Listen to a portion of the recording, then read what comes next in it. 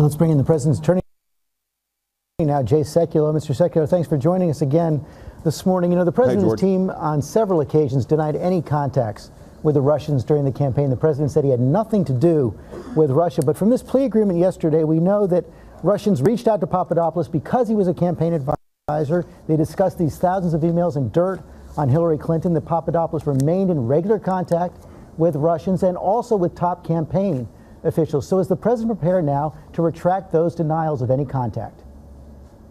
No, here's what you have. I mean, you've got to look at the context when you mentioned, George, the document, the charging document, and in it, it says in paragraph 21, section C, the trips, this all led up to this purported trip that was going to take place between Russian officials and Trump campaign officials. And what does it say? This is the government's document. The trip proposed by defendant Papadopoulos did not take place. Yeah, but that document also says, hold on right there. That document also says that he was encouraged to take that trip by a top campaign official, Sam Clovis, who is now a White House advisor. So he was encouraged to take that trip, even though it doesn't happen. And it details months of contacts with the Russians before that and months of contacts with high campaign officials.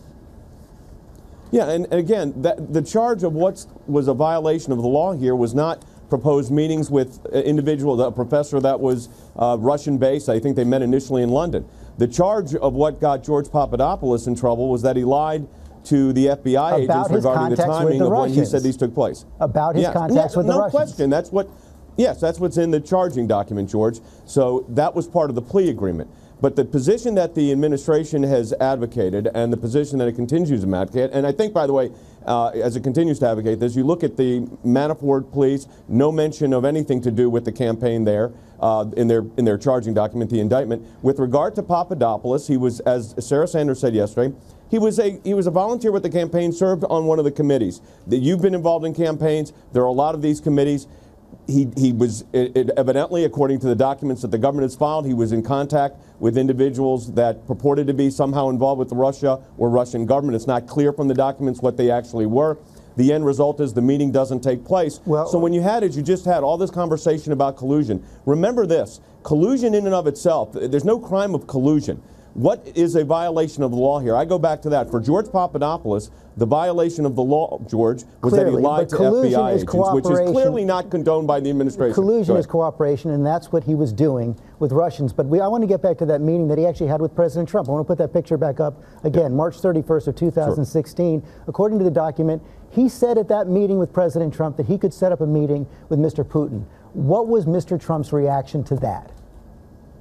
I don't know. I wasn't there, and I've not talked to the president about that, so I don't know. I do know this. The meeting that was being proposed did not take place, and that's clear in the government's submission that they filed in the federal court. You spoke to Mr. Trump yesterday, correct? Yes.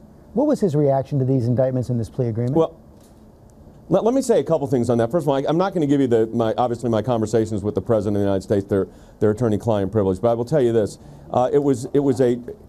I gave him, as we do as lawyers, a kind of an analysis of what we had seen that morning with regard to the public documents. All I'm giving you is what we saw, which was the public documents, which are the indictment of Paul Manafort and Richard Gates. We discussed that with him. That was it. There's a story that's been posted, I think, on one of the other networks that says there was this meeting with all of the lawyers in the residence for hours. And I just want to say that that's not true. That did not take place. We had a conversation with the president, discussed what the charges looked like they were, and that was it.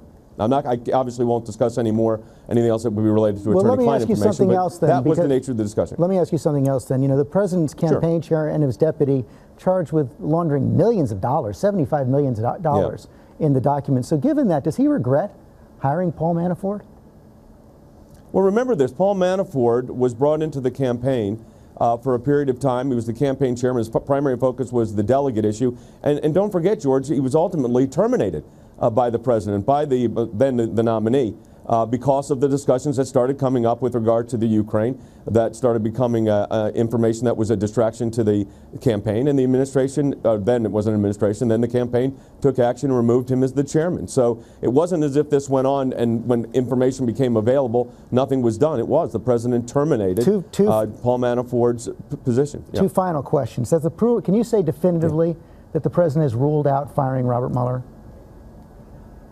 Let me say this, and I have said this. There is no conversation regarding firing Robert Mueller, and there's no basis to fire Robert Mueller on anything that we've seen. So I will say this. The president has not indicated to me or to anyone else that I work with that he has any intent on terminating Robert Mueller. And the way it would work is you could only terminate a special counsel for cause, and we just don't see any basis for cause. So no intent, they're not ruling it out. How about pardons? Is he ruling that out?